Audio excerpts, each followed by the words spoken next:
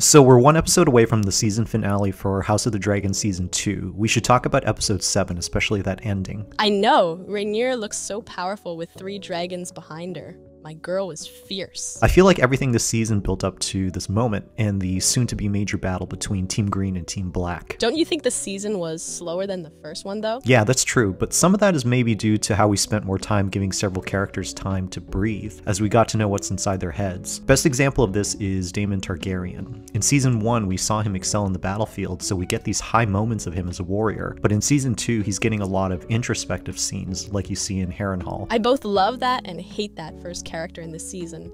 Daemon is maybe my favorite character, and I want to see him get some really cool scenes. Well, we're getting a lot of cool scenes with dragons. Even in this episode 7, the way the dragons chose Hugh and Ulf felt like something out of Jurassic Park. I know, this whole storyline of Rhaenyra pulling from anyone who has a bit of Targaryen blood feels so desperate. But it's kind of genius. That's where the show really excels, when it pushes the characters to extremes or their limits, and they make questionable choices to pursue their goals. And then we see the consequences play out.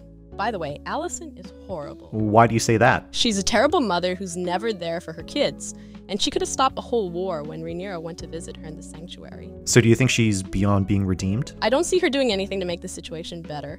Not like Rhaenyra, who's at least trying to pull an army together. Like the way she confronted Adam and Sea Smoke in the beginning.